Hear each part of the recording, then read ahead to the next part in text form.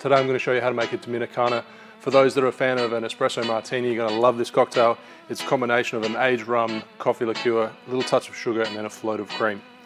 So to start with, set your glass aside with a cube of ice, or leave your glass in the fridge. And to your cocktail shaker, add 45 mils of aged rum. So I'm using Flor de Caña, which is aged for 7 years. And then next up, your coffee liqueur. So I'm using Kahlua, 45 mils.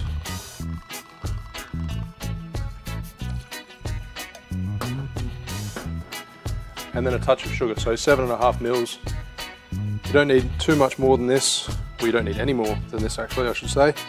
There's enough sugar in the Kahlua itself. If you add any more than that, it'll probably become too sweet. Add ice to your cocktail shaker. And give it a good shake.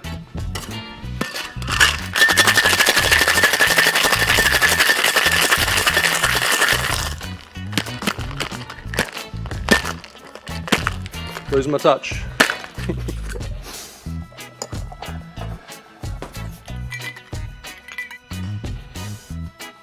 So I'm going to double strain this cocktail, get rid of any extra ice shards.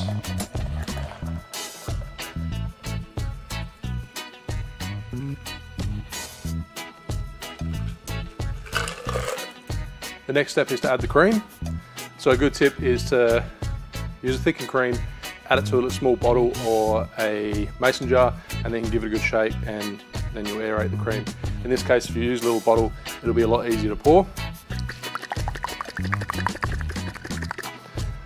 Just a short, quick shake, and then be very gentle to float the cream on top.